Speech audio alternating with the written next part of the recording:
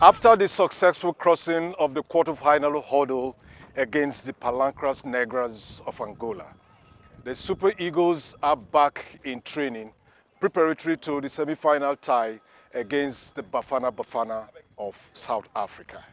After observing a dead rest, the Super Eagles have kicked off from where they stopped in their last match against the Palancras Negras of Angola. Patrick Pasca is the team's coordinator. He told AIT Sports that there is no cause to worry. Well, the mood in camp is very good.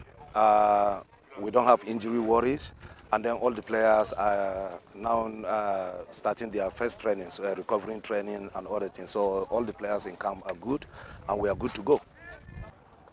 Goalkeeping-wise, defensive-wise, and more importantly, the midfield-wise, we have scored A+. And it's on that championships are built.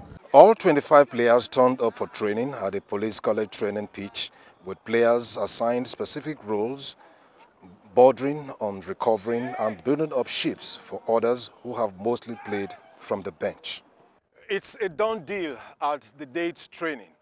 All minds and eyes are focused as the Super Eagles will be departing on Tuesday for Buake, where they are billed to meet the South African team in the semi-finals of the 2023 African Cup of Nations.